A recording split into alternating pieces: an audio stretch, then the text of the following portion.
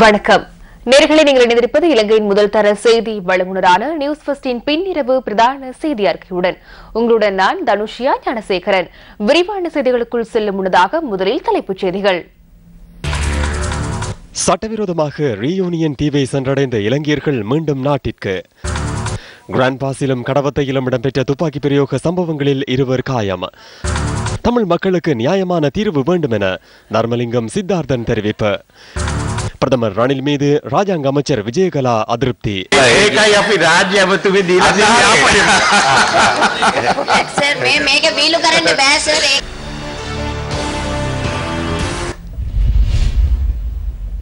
இனி விரிவான செய்திகள். கடவத்தையிலும் கிராண்ட் பாஸிலும் இன்று இடம்பெற்ற துப்பாக்கி பிரயோகங்களில் 2 காயமடைந்தனர். கிராண்ட் பாஸ் பகுதியில் இன்றிரவு நடத்தப்பட்ட துப்பாக்கி பிரயோகத்தில் பெண் ஒருவர் காயமடைந்துள்ளார். மோட்டார் சைக்கிளில் வந்த 2 துப்பாக்கி பிரயோகத்தை நடத்திவிட்டு தப்பிச் சென்றுள்ளனர். காயமடைந்த பெண் தேசிய வைத்தியசாலையில் அனுமதிக்கப்பட்டுள்ளார். குடிச்சூட்டி என்றழைக்கப்படுகின்ற ஆஷா ஃபாரி என்ற 39 வயதான பெண்ணே இவ்வாறு காயமடைந்துள்ளார். இவர் பாதாள கோஷ்டி உறுப்பினர் ஒருவரின் மனைவி ஆவார் என போலீசார் கூறினர். கடவத்தை நகரில் முச்சக்கர வண்டியொன்றில் நபரொருவர் ஹெரோயின் வைத்திருந்ததாக கிடைத்த தகவலுக்கு அமைய போலீசார் சுற்றிவளைப்பை மேற்கொண்டனர். முச்சக்கர வண்டியுடன் கைது செய்யப்பட்ட சந்தேக நபரை கடவத்தை போலீஸ் நிலையத்துக்கு அழைத்து வர தயாரான சந்தர்ப்பத்தில் தகராறு ஏற்பட்டுள்ளது. இதன்போது போலீஸ் அதிகாரியிடமிருந்த துப்பாக்கி தவறுதலாக செயற்பட்டதால் அவரின் கையில் காயம் ஏற்பட்டுள்ளது. காயமடைந்த போலீஸ் அதிகாரி ராகம வைத்தியசாலையில் அனுமதிக்கப்பட்டுள்ளதாக போலீசார் கூறினார். சந்தேக நபர் வசமிருந்த 10 கிராம் நிறையுடைய ஹெரோயின் பறிமுதல் செய்யப்பட்டுள்ளது. அத்துடன் முச்சக்கர வண்டியில் பயணித்த சந்தேக நபரின் தாயார், மனைவி மற்றும் பிள்ளைகளும் போலீசாரின் கட்டுப்பாட்டின் கீழ் உள்ளதாகவும் போலீஸ் ஊடக பிரிவு தெரிவித்தது.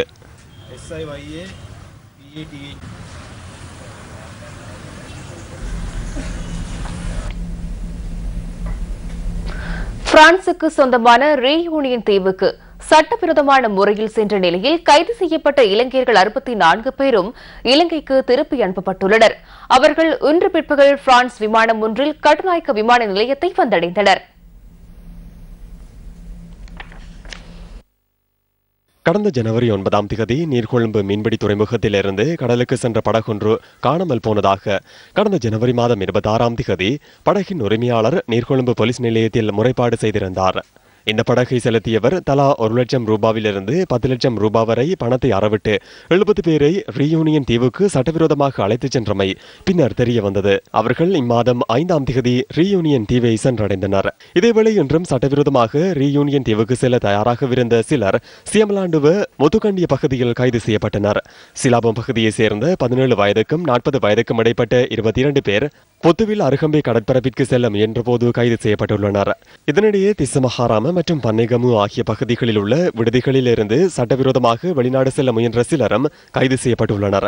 கடற்படையினர் போலீஸ் விசேட அதிரடிப்படையினருடன் இணைந்து மேற்கொண்ட நடவடிக்கையின் போது ஆட்கடத்தலில் ஈடுபடுபவர் உள்ளிட்ட 15 பேர் கைது செய்யப்பட்டனர். கடந்த வருடம் ஆகஸ்ட் மாதத்திலிருந்து இதுவரை 160 இலங்கையர்கள் பிரான்சுக்கு சொந்தமான ரீயூனியன் தீவை சென்றடைந்துள்ளனர். திட்டமிட்ட வகையில் செயற்படுகின்ற கும்பல் ஒன்று இவ்வாறு ஆட்கடத்தலில் ஈடுபடுவதாக தகவல் கிடைத்துள்ளதென கடற்றொழில் திணைக்களம் குறிப்பிட்டுள்ளது. பிரதமர் ரணில் விக்ரமசிங்க யாழ்ப்பாணத்திற்கு இன்று விஜயம் மேற்கொண்டிருந்தார். யாழ் கோப்பாய் பிரதேச செயலகத்தின் நிர்வாக சேவைக்கான புதிய கட்டடத்தை பிரதமர் ரணில் விக்ரமசிங்க இன்று திறந்து வைத்தார். 30 வருட கால யுத்தத்தை முகம் கொடுத்து மிகப்பெரிய அழிவுகளை சந்தித்திருக்கின்ற எங்களுக்கு அண்மை காலமாக இந்த அபிவிருத்தி விடயங்கள் ஓரளவுக்கு ஆரம்பிக்கப்பட்டு செயற்படுத்தப்பட்டு வருகின்றது. சிலர் கருதுகின்றார்கள் இது இந்த யான பசிக்கு சோளப்பொறி என்று. ஆனால் சோளப்பொறியை விட நிச்சயமாக கூடுதலாக இப்போது செய்யப்படுகின்றது. அதே போல இந்த அழிவுகளுக்கெல்லாம் மூல காரணமாக இருந்த எங்களுடைய அடிப்படை பிரச்சனை தமிழ் மக்களுடைய ஒரு நியாயமான தீர்வை எதிர்பார்த்து 70 வருடங்களாக காத்திருக்கின்றோம். இந்த 70 வருட காலத்தில் 13வது திருத்தம் பிரதம அமைச்சர் அவர்கள் அமைச்சராக இருந்தபோது 87ஆம் ஆண்டு கொண்டு வரப்பட்டது. அது போதாது என்ற காரணத்தினால் நாங்கள் கேட்டிருக்கின்றோம். அவருடைய அமைச்சர்களும் கட்சியினரும் அதே போல எதிர்கட்சியினரும் சேர்ந்து ஒரு நியாயமான தீர்வை கண்டு இந்த நாட்டை முன்னேற்ற பாதையிலே கொண்டு செல்வதற்கு உதவ வேண்டும். இதேவேளை யாழ் மாவட்ட அபிவிருத்தி குழு கூட்டம் இன்று நடைபெற்றது. 100 வருடங்களுக்கு முன்னர் காடுகளாக இருந்திருக்கலாம். இப்போது மக்கள் குடியேறிய பின்னர் அவ்வாறு அனைத்தும் காடுகள் என கூறுவதை ஏற்றுக்கொள்ள முடியாது. நிறைய பாடசாலையில பில்டிங் இல்ல, பில்டிங் இருக்கிற பாடசாலையில தளவாடங்கள் இல்ல, சில பாடசாலையில மெலசல கூட வசதிகள் இல்லாம குடிக்கிறதுக்கு நீர் இல்லாம நிறைய பிரச்சனைகள் இருக்கு. மற்ற பள்ளிக்கூட பிள்ளைகள் நடந்துதான் 5-6 கிலோமீட்டருக்கு முல்லைத்தீவு கிளிநொச்சி மாவட்டத்துல போயினோம். அதே முல்லைத்தீவு மாவட்டத்துல பண்டாரவெண்ணிய ஸ்கூல்ல 1000 பிள்ளைகள் படிக்கணும், ஒரு கம்ப்யூட்டர் கூட இல்லாம இருக்கு. அந்த யுத்தத்துக்கு முதல் எங்களுடைய மாகாணம் எஜுகேஷன்ல அந்த கல்வியில இதுல இருந்தது, இப்ப கடைசியா வந்திருக்கு. எங்களுக்கு மாகாண சபைக்குட்பட்ட பாடசாலையில அபிவிருத்தி செய்யறதுக்கு டீச்சர்ஸ் பற்றாக்குறை, 2500 டீச்சர்ஸ் பற்றாக்குறையா இருக்கு வடக்கு மாகாணத்துல மட்டும். என்னன்னு சொன்னா இந்த கச்சேரியில நடக்கிற மீட்டிங்கை விட அந்த கிராமத்துல உள்ள பாடசாலையில விசிட் பண்ணி கிராமத்துல மீட்டிங் வச்சு நடத்தினா தான் உண்மையிலேயே தெரியும். லேண்ட் மாஸ்டர்ல டெல்ஃபிலுக்கு போனது உண்மையிலே இப்ப நீங்க டெல்ஃபில லேண்ட் மாஸ்டர்ல போக மாட்டீங்க, சொப்பர்ல தான் உண்மையா போய் இறங்குவீங்க. ஆனபடியால உண்மையாவே வேற மாகாணங்களோட இது எங்கட மாகாணத்தை எடுக்க கூடாது. வடக்கு கிழக்கு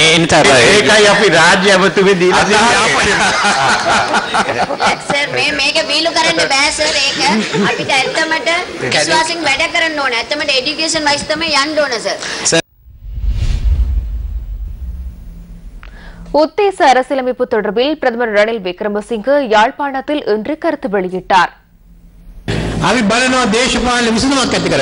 அரசியல் தீர்வை ஏற்படுத்தவே பார்க்கிறோம், அதற்காக பேச்சுவார்த்தை நடத்துகிறோம். உண்மையிலே எம்மிடம் அரசியல் அமைப்பு சட்டமூலம் இல்லை. அரசியல் அமைப்பு சட்டமூலம் தொடர்பில் இணக்கப்பாடுகளை ஏற்படுத்திக் கொள்ளவும் இல்லை. அதிகார பரவலாக்கல் மூலம் நாட்டை நாம் பிளவுபடுத்த உள்ளதாக சிலர் கூறுகின்றனர். ஐக்கிய தேசிய கட்சி அதிகார பரவலாக்கல் தொடர்பில் எந்த ஒரு ஆவணத்தையும் இதற்கு வழங்கவில்லை. கதைப்பதற்கும் ஒன்றுமில்லை. பிளவுபடுத்துவது தொடர்பில் அதில் இல்லை. அப்படி என்றால் தமிழ் தேசிய கூட்டமைப்பு கூறுவது என்ன? ஜனாதிபதி மஹிந்த ராஜபக்ச காலத்தில் இருந்த யோசனைகள் தொடர்பிலேயே பேசப்படுகிறது. அது நாட்டை பிரிப்பதாக இருந்தால் எம்மை திட்டுவதால் பிரயோஜனம் இல்லை. அந்த யோசனைகளை முன்வைத்தவர்களே இன்று நாடு பிளவுபட்டுள்ளதாக கூச்சலிடுகின்றனர். ஐக்கிய தேசிய கட்சியின் ஒரு யோசனையேனும் இங்குள்ளதா என இங்குள்ள பாராளுமன்ற உறுப்பினர்களிடம் கேளுங்கள். ஒரு ஆவணமோ ஒரு எழுத்தோ கிடையாது. அந்த அனைத்து கட்சி குழுவிற்கும் நாம் செல்லவில்லை. சென்றவர்கள் கூறுவார்கள். அறிக்கையும் உள்ளது. ஜனாதிபதி மஹிந்த ராஜபக்ச காலத்தில் அது சிறந்தது. நல்லிணக்கத்தை ஏற்படுத்தும் காலத்தில் இது தவறானது. அப்படியானால் மஹிந்த ராஜபக்சவை நாட்டை பிளவுபடுத்த முயன்றுள்ளார். நாம அதனை செய்துள்ளோம். மந்திரியிலே நம்பிக்கை வாக்கெடுப்பிலே நம்பிக்கை இருக்கிறது என்று வாக்களித்தார்கள் என்ற ஒரு விமர்சனமும் இருக்கிறது.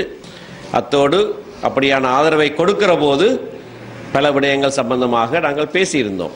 நேற்றைய தினம் வந்த வரைவும் அதிலே ஒரு விடயம் எங்களுடைய பிரதேசங்களுடைய மீளெழுச்சி சம்பந்தமாக நாங்கள் அது மிக உயர்ந்த ஸ்தானத்திலே இருந்து கையாளப்பட வேண்டியது என்று சொல்லியிருந்தோம்.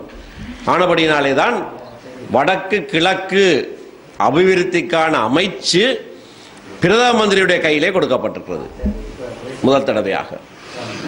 அது இப்பொழுது வடக்கு அமைச்சு வடக்கு அபிவிருத்தி என்று பெயர் குறிப்பிடப்பட்டிருந்தாலும் அதனுடைய பெயர் வெகு விரைவிலே மாற்றப்படும் என்று எங்களுக்கு சொல்லப்பட்டிருக்கிறது.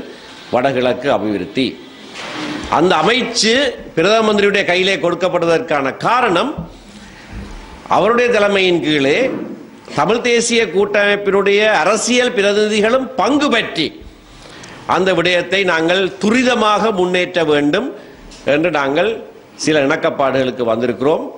அதனுடைய தொடர்ச்சியாக நேற்றைய தினமும் தமிழ் தேசிய கூட்டமைப்புடைய பாராளுமன்ற உறுப்பினர்கள் அனைவரும் பிரதம மந்திரியோடு ஒரு பேச்சுவார்த்தை நடத்தியிருந்தோம்.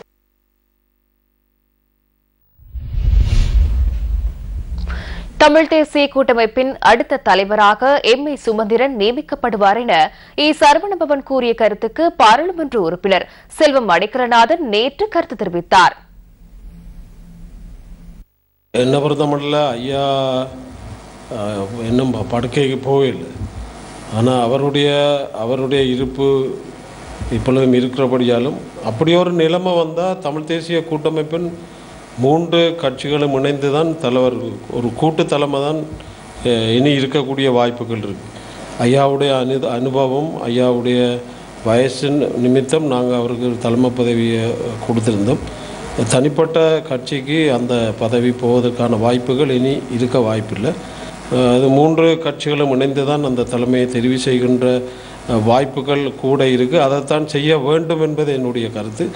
ஆகவே இந்த விஷயத்தில் நாங்கள் ஒரு கூட்டுத்தலைமை உருவாக்குறதெல்லாம் முனைப்போடு இருப்போம்.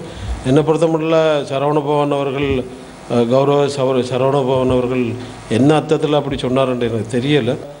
ஐயா இருக்க மட்டும் அவர் தலைவராக இருக்கக்கூடிய சாத்தியர்கள் அதில் மாற்று கருத்து இல்லை. அப்படியே ஒரு நிலைமை வருமா இருந்தால் கூட்டுத்தலைமை அது தமிழ் தேசிய கூட்டமைப்பு 3 கட்சிகளும் இணைந்து தான் அந்த தலைமையை தேர்ந்தெடுக்கின்ற வாய்ப்பு உருவாக்குமே ஒழிய தனிப்பட்ட கட்சிகளுக்கு தலைமை செல்லுகின்ற வாய்ப்பு மிக குறைவாக இருக்கு. ஸ்ரீலங்கா சுதந்திர கட்சியின் நுவரெலியா மாவட்ட அமைப்பாளர் பெரியசாமி பிரதீபன் ஹட்டனில் இன்று ஊடகவியலாளர் சந்திப்பொன்றை ஏற்பாடு செய்திருந்தார்.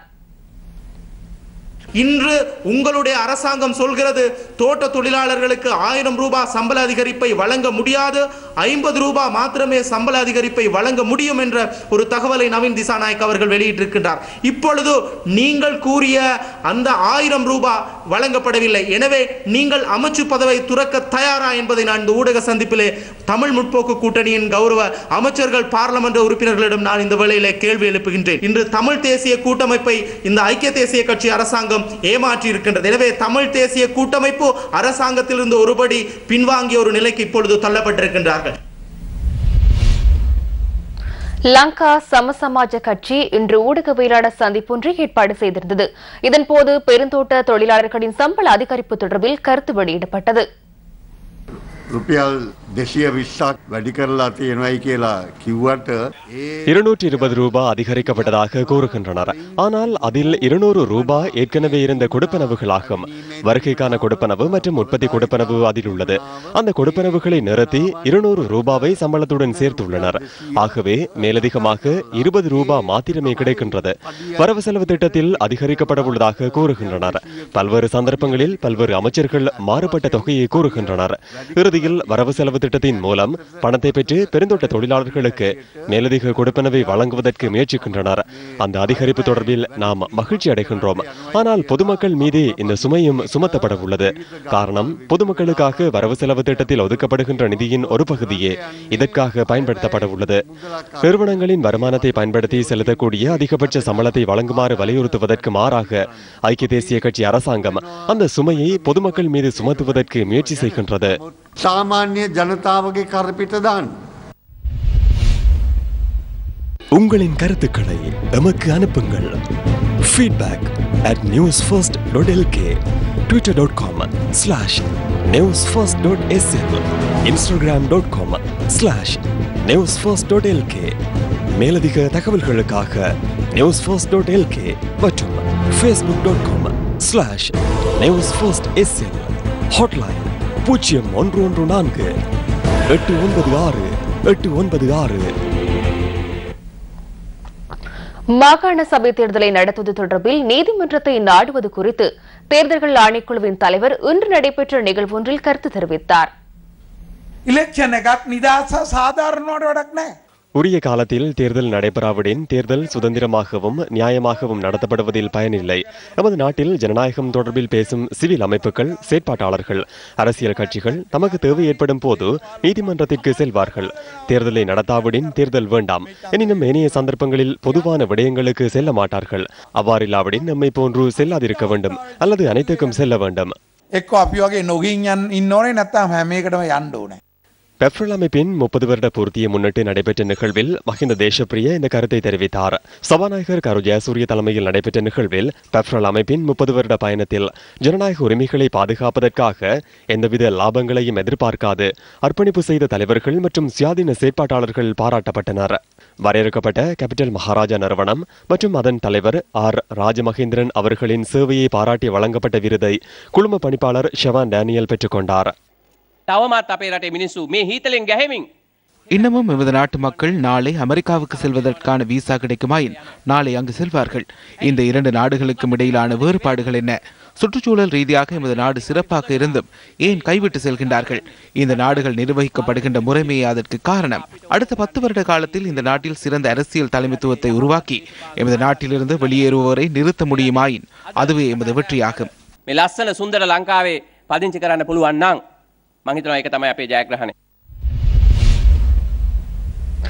அனுராதபுரம் மாவட்டத்திற்கான சுற்றாடல் மாநாடு ஜனாதிபதி மைத்திரிபால சிறிசேன தலைமையில் சல்காது விளையாட்டரங்கில் இன்று முற்பகல் நடைபெற்றது.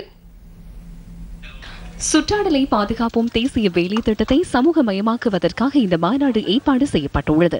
மாவட்டத்தில் அடையாளம் காணப்பட்ட சுற்றாடல் பிரச்சினைகள் மற்றும் அவற்றுக்கு பெற்றுக் கொடுக்கக்கூடிய தீர்வுகள் அடங்கிய அறிக்கையை ஜனாதிபதியிடம் அனுராதபுரம் மாவட்ட செயலாளர் வழங்கி வைத்தார். பாடசாலை மாணவர்களுக்கு பழமரங்களை பகிர்ந்தளித்தல், முறையற்ற விதத்தில் முன்னெடுக்கப்படும் கழிவகற்றல் செயற்பாடுகளை தவிர்க்கும் செயற்திட்டத்துக்கான கொள்கைகளை வழங்குதல், 5000 நீர்த்தாங்கிகளை விநியோகித்தல் உள்ளிட்ட பல செயற்பாடுகள் இந்த மாநாட்டில் நடைபெற்றது. අපේ ජනාධිපති ආරක්ෂකාංශයේම පොලිස් නිලධාරි මහත්මයෙක් අනුරාධපුරයේ අත්අඩංගුවට අරගෙන තිබුණා. ஜனாதிபதி பாதுகாப்பு பிரிவில் உள்ள ஒருவர், போலீஸ் உத்தியோகத்தர் ஒருவர் 5.5 கிலோகிராம் கஞ்சாவுடன் அனுராதபுரத்தில் வைத்து நொச்சியாகம போலீசாரால் கைது செய்யப்பட்டுள்ளதாக நேற்று முன்தினம் நான் கேள்விப்பட்டேன். ஜனாதிபதி பாதுகாப்பு பிரிவினர் வீதியில் செல்லும் போது வாகனத்தை போலீசார் நிறுத்தும் போது தமது அடையாள அட்டையை காண்பித்தவுடன் எவ்வித பரிசோதனையுமின்றி அவர்களை விட்டு விடுவார்கள். வாகனங்களையும் சோதனையிட மாட்டார்கள். எனினும் நேற்று முன்தினம் அனுராதபுரத்தில் வைத்து ஜனாதிபதி பாதுகாப்பு பிரிவின் உப போலீஸ் இன்ஸ்பெக்டர் ஒருவரே கைது செய்யப்பட்டுள்ளார். இதன் காரணமாகவே தகைமை, பதவி என்பவற்றை கருத்தில் கொள்ள வேண்டாம். பொதுப்பொருள் ஒழிப்பு, சூழல் பாதுகாப்பு என்பன யாரேனும் ஒருவரால் வீணடிக்கப்படும் போது சட்டம் கடுமையாக நடைமுறைப்படுத்தப்பட வேண்டும். சில நாடுகளில் மரங்களை வெட்டுவதற்கு பயன்படுத்தப்படும் இலத்திரனியல் அறிவாள்களுக்கு தடை விதிக்கப்பட்டுள்ளது. அந்த நாடுகளுக்கு அவற்றை கொண்டு செல்லவும் முடியாது. நாட்டில் அவற்றை தயாரிக்கவும் இயலாது. எனினும் நமது நாட்டில் எந்த ஒரு அரசாங்கத்தினாலும் எந்த ஒரு சந்தர்ப்பத்திலும் இது குறித்து கவனம் செலுத்துவதில்லை. ஆகவே நான் நினைக்கிறேன் நாட்டிற்கு இவற்றை கொள்வனவு செய்கின்றனர், எனினும் தயாரிப்பதில்லை என எண்ணுகிறேன். நாட்டிற்கு இந்த இயந்திரங்களை இறக்குமதி செய்யும் நிறுவனங்களுடன் கலந்துரையாடுவதற்கு அவர்களுக்கு அழைப்பு விடுக்கப்பட்டுள்ளது. இவற்றை இறக்குமதி செய்வதை முழுமையாக கட்டுப்படுத்த கலந்துரையாடப்படும். இல்லை என்றால் மரங்களை நட எங்களால் முடியாமல் போய்விடும். இன்று மாலை வரலாற்று சிறப்புமிக்க ஜெயசிரி மகாபோதிக்கு சென்ற ஜனாதிபதி அங்கு வழிபாடுகளில் ஈடுபட்டதுடன் அட்டமஸ்தானாதிபதி பல்லிகம ஸ்ரீனிவாச தேரரையும் சந்தித்து ஆசி பெற்றார். ஊடகங்களை கட்டுப்படுத்துவதற்கு அரசியல் தரப்பு மேற்கொள்ளும் முயற்சி இன்னமும் கைவிடப்பட்டதாக தெரியவில்லை. 2017ஆம் ஆண்டு செய்தி ஊடகத்தர நிர்ணயங்களுக்கான சுயாதீன பேரவை சட்டம் எனும் பெயரில் ஆவணம் ஒன்றை தயாரித்து ஊடகங்களை கட்டுப்படுத்துவதற்கான சட்டங்களை அறிமுகப்படுத்துவதற்கு முயற்சித்த குழு தற்போது வேறொரு வழிமுறையின் கீழ் அந்த இலக்கை அடைவதற்கு முயற்சிக்கின்றது. அது தொடர்பில் இன்று நாம் ஆராய்கின்றோம். அரசு ஊடகங்களை மக்கள் சேவை ஊடக நிறுவனங்களாக மாற்றுவதற்கு என தெரிவித்து கடந்த ஜனவரி மாதம் 31ஆம் தேதி நீதி மற்றும் வெகுசன ஊடக அமைச்சர் மங்கள சமரவீர குழு ஒன்றை நியமித்தார். தனியார் ஊடகங்கள் தொடர்பில் நடவடிக்கை எடுப்பதற்கு முன்பதாக அரசு ஊடக நிறுவனங்களை உண்மையான மக்கள் சேவை ஊடகங்களாக மாற்ற வேண்டும் என இந்த குழுவிற்கான உறுப்பினர்களை நியமித்த போது அமைச்சர் மங்கள சமரவீர கூறியிருந்தார். இந்த குழுவின் தலைவராக விஜயானந்த ஜாவீர நியமிக்கப்பட்டுள்ளார். கலாநிதி பிரதீப் வீரசிங்க, நாலக குணவர்தன, கௌசல்யா பெர்னாண்டோ, பேராசிரியர் ஜெயதேவ் உயான்குடு, அனோமா ராஜ கருணாநாயக்க மற்றும் சட்டத்தரணி சுதர்ஷன் குணவர்தன் ஆகியோரையும் அமைச்சர் மங்கள சமரவீர குறித்த குழுவிற்காக நியமித்திருந்தார். மங்கள சமரவீர வெகுசன ஊடக அமைச்சராக நியமிக்கப்பட்டதன் பின்னர் வெகுசன ஊடகங்களை மறுசீரமைப்பதற்கான தேசிய செயலகம் எனும் பெயரில் அரசு சார்பற்ற நிறுவனம் ஒன்று ஸ்தாபிக்கப்பட்டது. வெகுசன ஊடக நிறுவனங்கள் மற்றும் ஊடகவியலாளர்களுக்கு அபராதம் விதிப்பதற்கும் தண்டனை விதிப்பதற்கும் ஏதுவான சட்டங்களை உள்ளடக்க வேண்டும் என தெரிவித்து சுயாதீன பேரவை சட்டம் எனும் ஆவணத்தை இந்த அரசு சார்பற்ற நிறுவனம் தயாரித்திருந்தது. அரசு ஊடகங்கள் தொடர்பில் ஆராய்வதற்காக நியமிக்கப்பட்ட குழுவின் தலைவரான விஜயானந்த ஜாவீர இந்த அரசு சார்பற்ற நிறுவனம் முன்வைத்த ஆவணத்தையும் தயாரித்திருந்தார். கலாநிதி பிரதீப் வீரசிங்க மற்றும் நாலக குணவர்தன் ஆகிய இருவரும் அரசு சார்பற்ற நிறுவனத்தின் முக்கிய செயற்பாட்டாளர்களாக உள்ளனர். இந்த அரசு சார்பற்ற நிறுவனம் தனித்து செயற்படவில்லை என்பதுடன் அவர்கள் சர்வதேச அரசு சார்பற்ற நிறுவனங்கள் சிலவற்றையும் தொடர்பு படுத்திக் கொண்டு தமது நடவடிக்கைகளை முன்னெடுத்து வருகின்றனர். அண்மையில் ஊடகங்கள் செயற்பட வேண்டிய விதம் தொடர்பில் அழுத்தம் பிரயோகிக்கும் வகையில் ஊடக நிறுவனங்களுக்கு முன்பாக முகங்களை மறைத்துக் கொண்டு அச்சுறுத்தல் விடுத்த அரசு சார்பற்ற நிறுவன குழுவின் முக்கிய செயற்பாட்டாளராக காணப்பட்ட கௌசல்யா பெர்னாண்டோ ஊடகங்கள் தொடர்பில் ஆராய்வதற்காக மங்கள சமரவீர நியமித்த குழுவிலும் அங்கம் வகிக்கின்றார். இந்த குழுவை டாலர்களுக்காக கூச்சலிடும் அரசு சார்பற்ற நிறுவனங்களை வழிநடத்துவதாக அன்று நாம் அம்பலப்படுத்திய விடயம் இன்று உறுதியாகியுள்ளதுடன் அவர்களின் பின்புலத்தில் இருப்பவர்கள் யார் என்பதும் தற்போது வெளிக்கொணரப்பட்டுள்ளது. ஊடகங்களை ஒடுக்குவதற்கான யோசனைகளை உள்ளடக்கி தயாரிக்கப்பட்ட செய்தி ஊடக தர நிர்ணயங்களுக்கான சுயாதீன பேரவை சட்டத்திற்கு கடும் எதிர்ப்பு முன்வைக்கப்பட்ட நிலையில் தற்போது வேறு வழிமுறையை பின்பற்றி அதில் உள்ள விடயங்களை சட்டமாக்குவதற்கு இந்த கும்பல் முயற்சிக்கிறது. ஊடக நிறுவனங்களுக்கு முன்பாக முகங்களை மறைத்துக் கொண்டு விடுத்த அச்சுறுத்தல்கள் மற்றும் அரச ஊடக நிறுவனங்கள் தொடர்பில் ஆராய்வதற்காக குழு நியமிக்கப்பட்டமை என்பன வெறும் சம்பவங்கள் அன்றி திட்டமிட்ட வகையில் அரங்கேற்றப்படுகின்ற ஒரு செயற்பாட்டின் அங்கங்களாகும். இதன் பின்னணியில் பெரும் தொகை டாலர்கள் பரிமாற்றப்படுகின்றனவா? இவற்றுடன் தொடர்புபட்டவர்களுக்கு வேறு அனுகூலங்கள் கிடைக்கின்றனவா? ரங்க கலான்சூரிய என்பவர் சில காலம் அரசு செய்தி பணிப்பாளர் நாயகமாக அடையாளப்படுத்திக் கொண்டு பல்வேறு உபாயங்களை பயன்படுத்தி ஊடகங்களை ஒடுக்குவதற்கு முயற்சித்தாலும் அந்த சந்தர்ப்பத்தில் அந்த முயற்சிகள் கைகூடவில்லை. பின்னர் பதவியிலிருந்து ஒதுங்கிக் கொண்டதாக காண்பிப்பதற்கு முயற்சித்தாலும் அவர் திரைக்கு பின்னால் வேறு வழிமுறைகளின் கீழ் அந்த இலக்குகளை அடைவதற்கு முயற்சித்து வருகின்றார். ஊழல் மோசடிக்கு எதிராக குரல் கொடுக்கும் ஊடகங்களை மௌனிக்க செய்வது அல்லது தமது கட்டுப்பாட்டின் கீழ் கொண்டு வருவதே இவர்களது இறுதி இலக்காகும். ஆட்சிக்கு வந்த சில வாரங்களுக்குள் மத்திய வங்கியை சூறையாடிய இந்த கும்பல் மக்கள் தொடர்பில் சற்றும் சிந்திக்காமல் ஒரு வருடம் கடப்பதற்கு முன்னர் மீண்டும் மத்திய வங்கியை சூறையாடினர். நாட்டின் தொழிலாளர் வர்க்கத்திற்காக ஒதுக்கப்பட்ட ஒரே ஒரு நிதியமான ஊழியர் சேமலாப நிதியத்தையும் சூறையாடிய இந்த கும்பல் 30 வருடங்களுக்கு நாட்டு மக்கள் துன்பத்தை அனுபவிப்பதற்கான சூழலை உருவாக்கியுள்ளது. தமது திருட்டுக்கள் மற்றும் மோசடிகளை வெளிக்கொணரும் ஊடக நிறுவனங்களே முறைகள் திருடர்கள் எதிர்வரும் பொது தேர்தலை சந்திப்பதற்குள்ள மிகப்பெரிய சவாலாகும். திருட்டுக்களை மறைப்பதற்காகவா பல்வேறு வழிமுறைகளின் கீழ் ஊடகங்களை ஒடுக்குவதற்கு இந்த கும்பல் முயற்சிக்கிறது. கொழும்பில் இன்று நடைபெற்ற ஊடக சந்திப்பில் பாராளுமன்ற உறுப்பினர் நிரோஷன் பிரேமரத்ன இவ்வாறு கருத்து தெரிவித்தார். அண்மையில் கருப்பு பட்டிகளை அணிந்து ஊடகங்களுக்கு சென்றவர்களே இந்த குழுவிலும் இருக்கின்றார்கள். மக்கள் சேவையாக மாற்றுவதாக கூறி அரசு ஊடகங்களை தமது கட்டுப்பாட்டின் கீழ் கொண்டு வருவதற்கு முயற்சிக்கப்படுகின்றமை தெரிகிறது.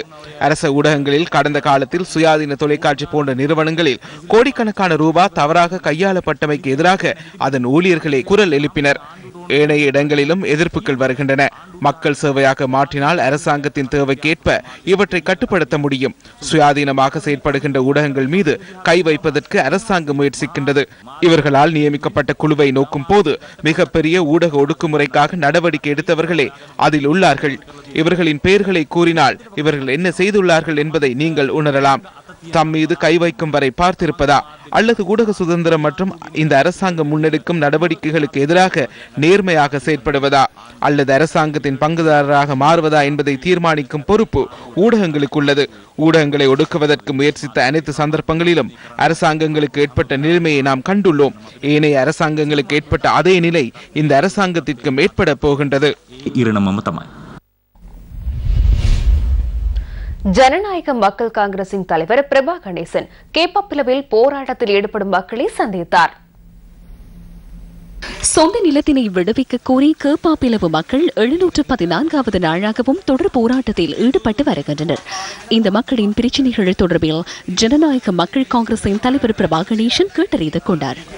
மாற்று காணிகள் கொடுத்தாலும் கூட செல்வீர்கள் என்று கேட்ட பொழுது அதற்கும் இவர்கள் இல்லை, தங்களது வளர்ந்த இந்த காணியை விட்டு தாங்கள் செல்ல முடியாது, தங்களுக்கு இந்த காணி வேண்டும் என்று மிகவும் அக்கறையுடன் இருப்பதை பார்க்கக்கூடியதாக இருக்கின்றது. இந்த நாட்டிலே எங்களது ஜனாதிபதி மைத்ரிபால சிறிசேன அவர்கள்தான் எமது தமிழ் மக்களுக்காக பாரிய அளவிலே காணிகளை விடுவித்துக் கொண்டிருக்கின்றார். வெகு விரைவிலே அனைத்து காணிகளை விடுவிப்பதற்கான நடவடிக்கைகள் எமது ஜனாதிபதி அவர்கள் முன்னெடுப்பார் என்று எனக்கு நன்றாக தெரியும். இந்த மக்களது பிரச்சனையை நிச்சயமாக ஜனாதிபதியுடன் நேரடியாக நான் கொண்டு செல்வேன். நேரடியாக கொண்டு சென்று இந்த மக்களுக்கான தீர்வினை பெற்றுத் தருவதற்கு எனது அதிகாரத்துக்கு உட்பட்ட வகையிலே நான் முயற்சி செய்வேன் என்பதையும் தெரிவித்துக் கொள்ள விரும்புகின்றேன். ஹங்கம் ஹட்டன ஆவண திரைப்படம் நேற்று வெளியிட்டு வைக்கப்பட்டது. திரைப்படத்தின் விசேட காட்சி நேற்று தேசிய திரைப்பட கூட்டுத்தாபன தரங்கணி திரையரங்கில் திரையிடப்பட்டது.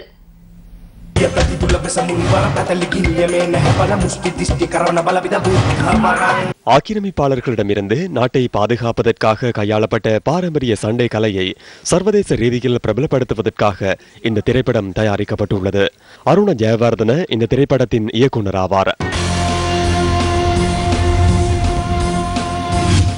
சிரச கொட்டலன் சாம்பியன் வென்ற அஜந்த மகாந்தாராஜி உள்ளிட்ட இலங்கை விமானப்படையின் குழுவினர் இந்த திரைப்படத்தில் நடித்துள்ளனர். அஜந்த மகாந்தாராஜி அங்கம்புற கலையில் வளர்ச்சி கண்ட விதத்தை பிரதிபலிக்கும் வகையில் இந்த திரைப்படம் தயாரிக்கப்பட்டுள்ளது. திரைப்படத்தை வெளியிட்டு வைக்கும் நிகழ்வில் பிரதம அதிதியாக அமைச்சர் சஜித் பிரேமதாச கலந்து கொண்டிருந்தார்.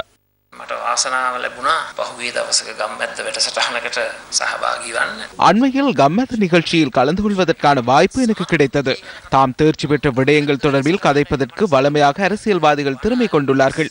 எனினும் யானைகள் மற்றும் மனிதர்களுக்கு இடையிலான பிரச்சனையை தீர்ப்பதற்கு பிரதேசத்தின் மக்கள் பிரதிநிதி என்ற வகையில் நான் தோல்வியடைந்தேன் என்பதை கம்மத் நிகழ்ச்சியில் நான் கூற வேண்டிய நிலை ஏற்பட்டது. ஆகவே இந்த கம்மத் நிகழ்ச்சி வளமையான நிகழ்ச்சிக்கு அப்பாற் சென்ற நிகழ்ச்சியாகும். இந்த நடவடிக்கை மூலம் எமது அசமந்த போக்கு நீக்கப்பட்டுள்ளது. எம்மை ஊக்கப்படுத்தி புரட்சிகரமான நிகழ்ச்சியுடன் தொடர்பு படுத்தியமைக்கு நான் தனிப்பட்ட ரீதியில் எனது நன்றியை தெரிவிக்கின்றேன்.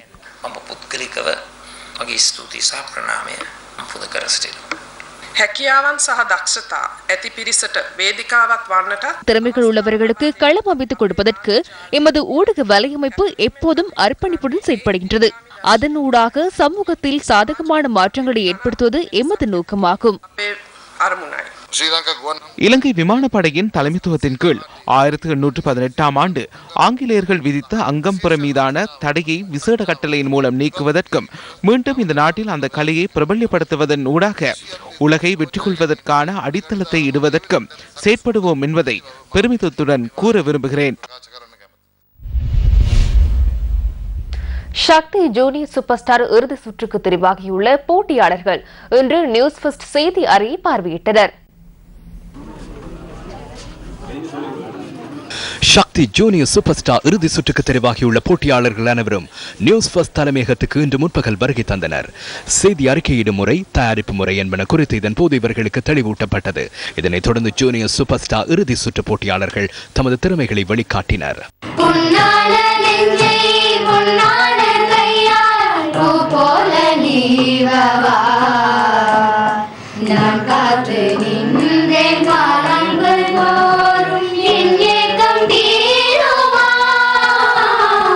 கொழும்பைச் சேர்ந்த பி யுகேந்திரன், ஹப்புத்தலையைச் சேர்ந்த எஸ் ரஷிகா, ஹட்டனைச் சேர்ந்த ஆர் வாக்ஷியா காயத்ரி, கொழும்பைச் சேர்ந்த எஸ் ஆதிஷ் ஆகியோர் இறுதி சுற்றின் போட்டியாளர்களுள் அடங்கியுள்ளனர். மேலும் ஹட்டனைச் சேர்ந்த எம் தனுஷிகா, மட்டக்களப்பைச் சேர்ந்த டி லோகவிஷான், வத்தலைச் சேர்ந்த பி ஹிஷிதா, கிளிநொச்சியைச் சேர்ந்த யு கோபிகா, பண்டரவளையைச் சேர்ந்த எஸ் அஞ்சலி மற்றும் திருகோணமலையைச் சேர்ந்த யோ லாவணி ஆகியோரும் இறுதி சுற்றில் போட்டியிட உள்ளனர். சக்தி ஜூனியர் சூப்பர் ஸ்டார் சீசன் 4 மாபெரும் இறுதி சுற்று நாளை மறுதினம் ரத்மலான ஸ்டைன் கலையகத்தில் கோலாகலமாக நடைபெற உள்ளது. பயிற்சிகளை மேற்கொள்ள உரிய இடமில்லாததால் தேசிய அம்பெய்தல் வீரர்கள் கடும் சிரமத்தை எதிர்நோக்கியுள்ளனர்.